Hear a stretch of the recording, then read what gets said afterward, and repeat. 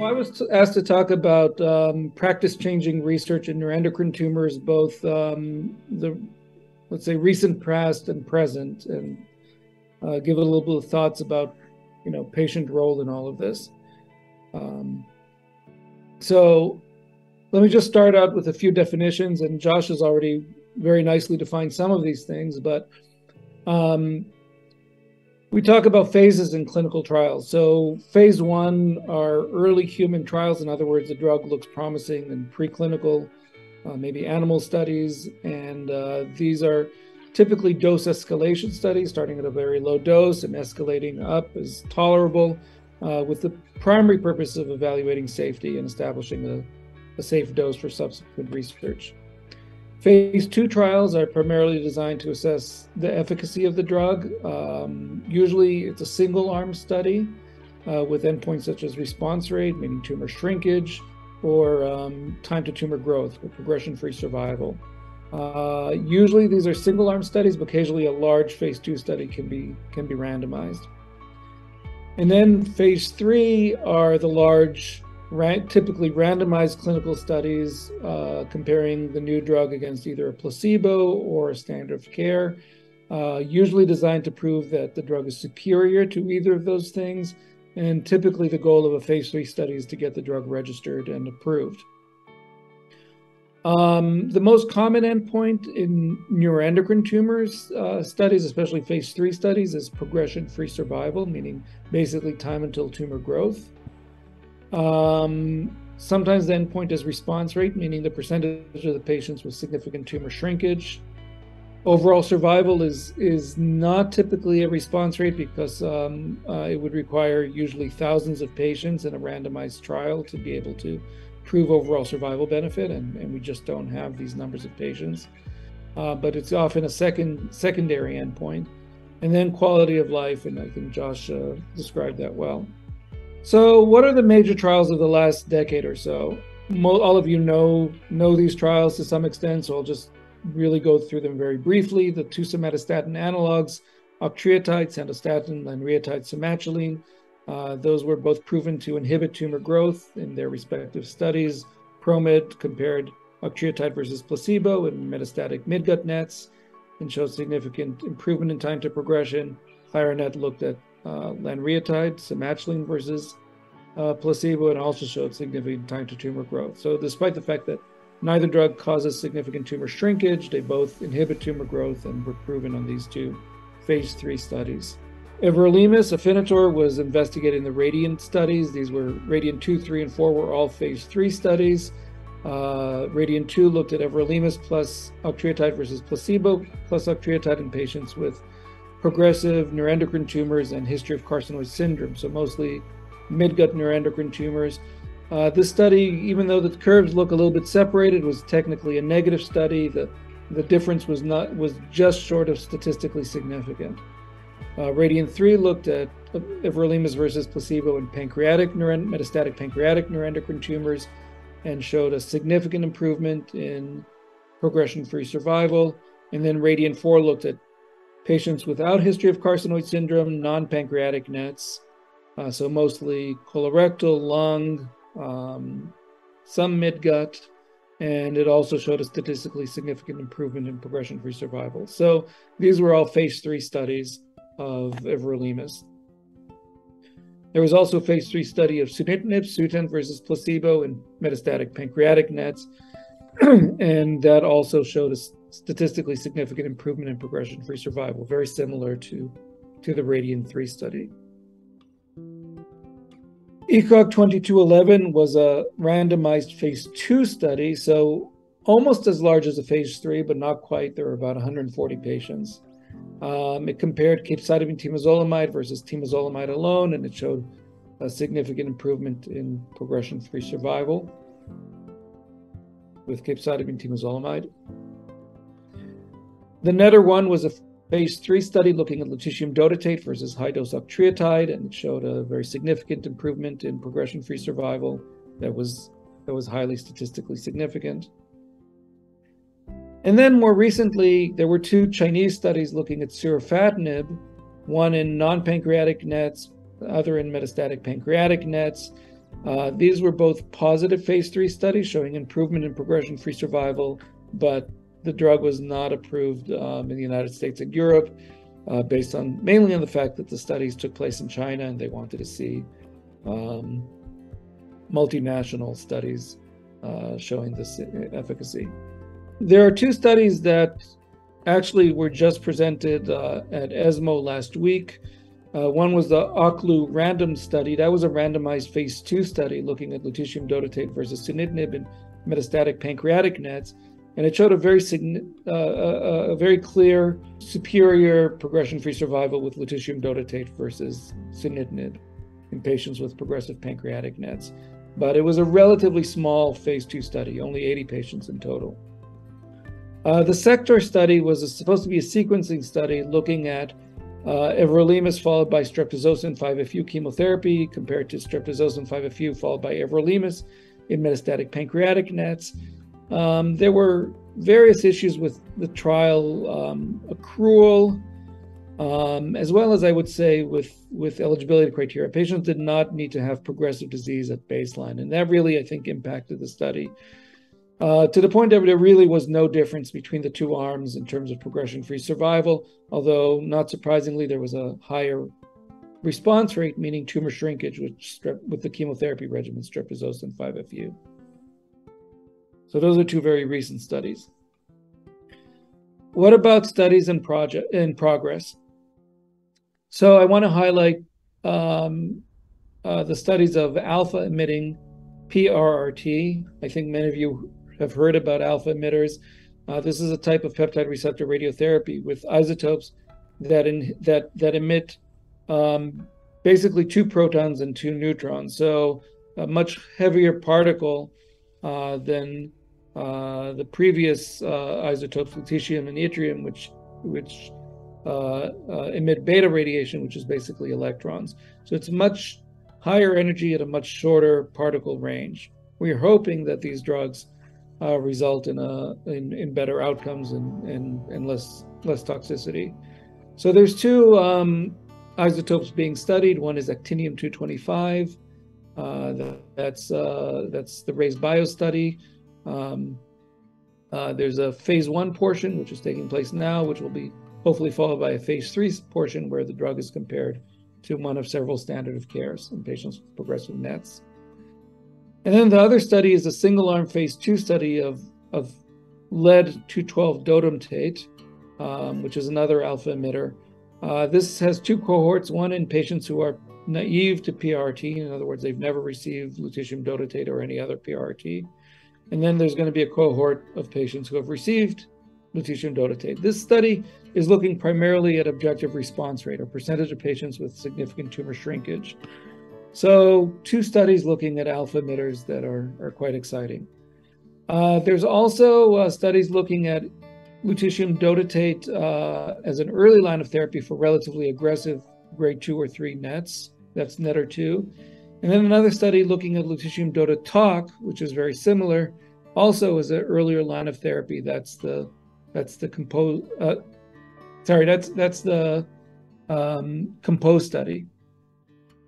There's also the COMPETE study, which is looking at lutetium dotatate versus everolimus in patients with progressive neuroendocrine tumors. That's just completed accrual last month.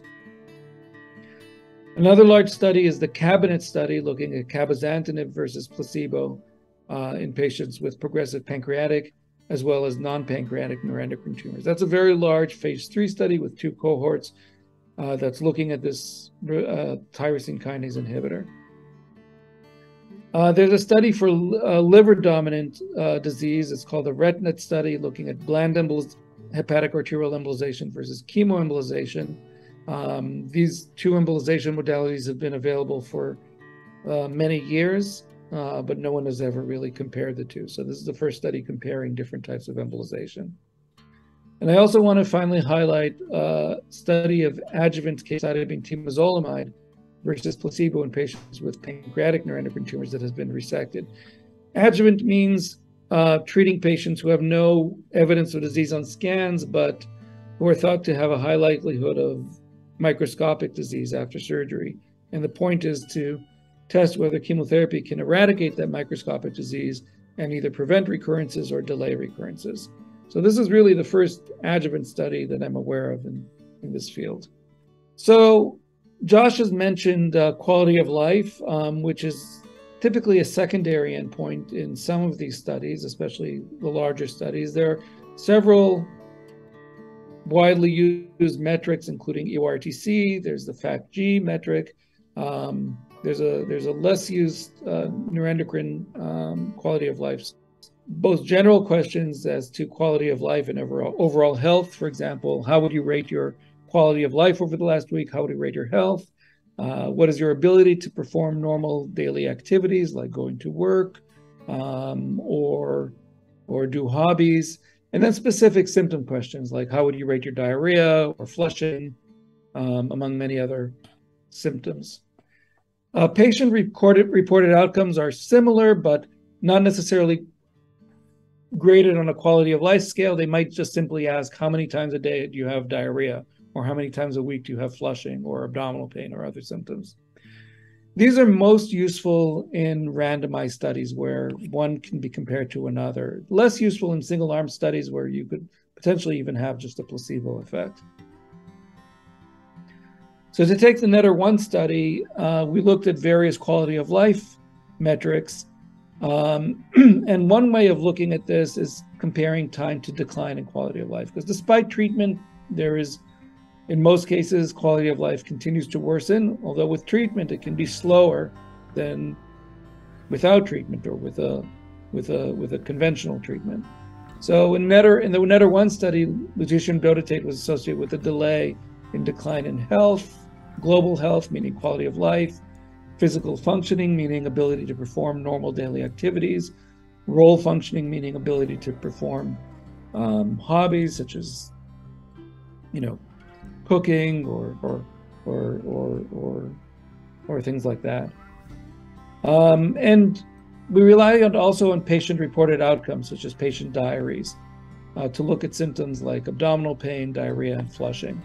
And you can see in these cases, abdominal pain and diarrhea, there was a clear benefit with lutetium dotatate versus high-dose octreotide, less so with flushing. These quality of life questionnaires often ask patients to fill out surveys with multiple questions. The standard EORTC cancer questionnaire has 30 questions. Then there's another 21 that are supposedly looking at more NET-specific questions. That comes up to 51 questions. That might be a lot, and not all of them are relevant to NETs. So for example, constipation is not particularly relevant. When we looked at the NETTER-1 study, we ended up looking mostly at a small number of symptoms, such as flushing, diarrhea, abdominal pain, bone pain, fatigue, that we felt were relevant to patients with midgut neuroendocrine tumors, and not using a lot of the questions.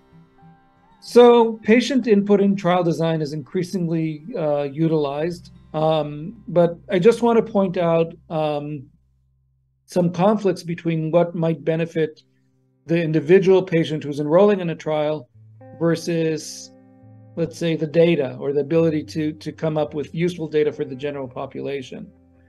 So many patients, for example, understandably don't like placebo-controlled studies because there's a chance of being randomized, obviously, to not getting an active drug. That's not great for the patient that's enrolling in the study, but at the same time, it's often the best way of evaluating a new drug and getting it approved quickly. So the most convenient way to look at a new drug is to compare it in patients who have exhausted all standard treatments to no treatment at all. That obviously results in the highest chance of the drug showing benefit and eventually being approved for the general population. When you're comparing two active drugs, it takes often a lot more patients being followed over much more time with a lower chance of the drug being shown to be active. So when you ask, why do we have placebo-controlled studies? That's the reason. Crossover is another issue.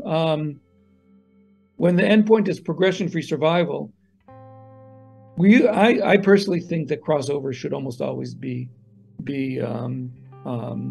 part of the trial. In other words, patients randomized to placebo, if they progress, they should be allowed to cross over and receive the active drug. Regulatory authorities often don't like that, and they sometimes mandate non-crossover because they want to see what impact the drug has on overall survival. So there's a tension there, again, between what's best for the patient enrolling on the trial versus what the regulatory authorities want to see and what's best for generating a clean trial that results in drug approval. Another issue is eligibility criteria. And this is a big peeve of mine because we have a lot of trials with a lot of eligibility criteria. And sometimes I feel like there's a lot of copying and pasting going on from other trials with things that are not necessarily relevant. And when you think about it, it's like running a hurdle. You know, you have to be able to cross over sometimes 20, 30 eligibility criteria. You can end up not being eligible, not for a reason that's actually relevant to the trial being a success or the patient, you know, being safely enrolled in the trial, but that's something that's completely irrelevant and nonsensical. So to take an example, there are some trials that have nothing to do with blood pressure that unfortunately require that patients have a perfect blood pressure to enroll. Who knows why it was inserted there? Sometimes it was just perhaps copied and pasted from something else. So these are sometimes reasons why patients may end up not screening for trials. It hurts everyone. It hurts the trial, hurts the patient who really needs to be in a trial. So we need to be very careful about what our eligibility criteria are, and maybe patient input can be helpful to hold investigators and sponsoring companies. And there's one more thing I want to point out regarding eligibility criteria. There's often a requirement that the patient not only be eligible at screening, but also eligible on day one when they enroll in the trial. So just to give an example, this morning I'm dealing with a case of a patient who's screened for a trial, found to be eligible, and today one of the labs is just slightly off. And now we're scrambling, trying to repeat the lab. I really hope she's eligible, but it would be a really tragedy if she's ends up not being able to enroll in the trial for a very trivial lab abnormality. So we really need to think about all these things and as companies to think about what's really right for the trial and for the patient when it comes to these eligibility criteria. There's also many other things that we need to consider. Increasingly, we've allowed patients to be monitored on trials on televisits. I think that's a fantastic thing. Many trials require that patients come to the center or be evaluated very frequently. Clearly, patients don't need to be seen in person for each and every one of these visits. So trials can be extremely burdensome. Televisits are one way of alleviating that burden. And I really hope that this continues. There have been efforts to reverse this now that the pandemic is abating a little bit. I really hope that we get to continue monitoring patients on Zoom and other televisit modalities. Also, we really need to consider the number of labs, EKGs, monitors, PK testings, safety visits. A lot of this stuff is above and beyond what's required, I think, for patient safety and trial data. So I think we need to look carefully at what we're demanding of patients, and I think patients groups can also look into these trials and provide input and ask, what's really necessary and what's extraneous. What about areas of need? We clearly need studies for poorly differentiated neuroendocrine carcinomas. That's an area where we haven't really made much progress in the last 3 or 4 decades. I'm happy to say that we're increasingly seeing studies in this area, but we really need more. I'd like to see more cell therapy studies, things like CAR T studies, bispecific antibodies, T-cell engagers. We see a lot of studies with very similar tyrosine kinase inhibitors, things that are not that novel, and we really need novel drugs. And you know, cell therapies are really one area where there's the potential for long-term remission, not just controlling disease for a short period of time. It's a long shot, obviously, when we're talking about completely new therapies. But we're working preclinically on developing CAR T cells that are targeting the somatostatin receptor, as well as bispecific antibodies, and others are working on that as well. And hopefully, we're going to see some clinical trials in the near future.